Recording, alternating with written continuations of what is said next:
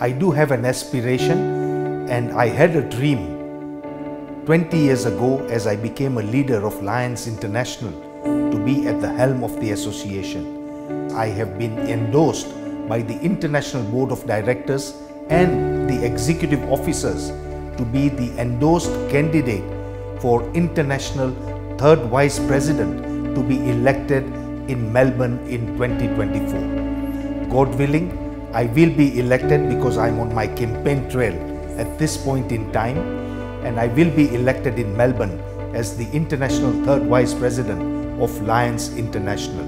And consequently and progressively, in the year 2027, I will be the first president out of the whole continent of Africa to represent the Lions of the world to be the world president of Lions International, that has a membership of more than 1.5 million members and represented in 210 countries around the world. For me, I've always been compassionate, I've always been empathic, and service runs in my blood.